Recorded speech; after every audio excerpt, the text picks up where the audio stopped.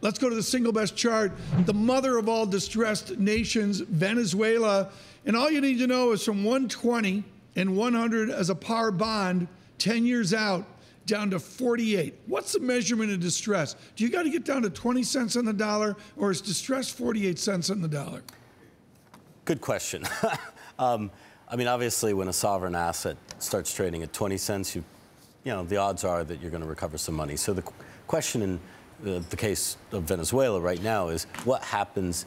Well, one, do they default? And if they do default, what happens? So currently, Venezuela is servicing its bonds. And the interesting sort of balance on the trade, by the way, I do want to make a point. There have been a lot of headlines recently about hunger bonds. You know, the Wall Street is sort of complicit in what's going on the ground by financing the current government. What we're trading here and what we're talking about are bonds that have already been issued. The money's already gone to the country. We're not providing new funding.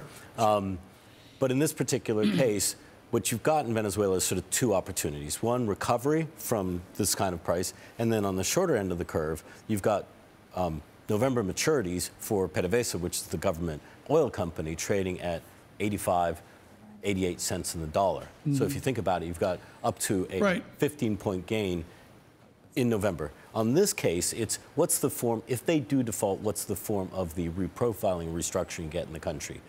You know, my sense is you probably have a recovery above 50 cents. So long term, even if they default, this may be a decent buy. Is Venezuela linked to the process as you guys did with Argentina, or is it so troubled from a political standpoint that it's a separate beast?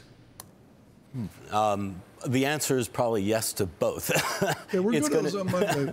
It's a very complicated restructuring. Potentially, you've got the Chinese who may have a role, but the answer is yes to both.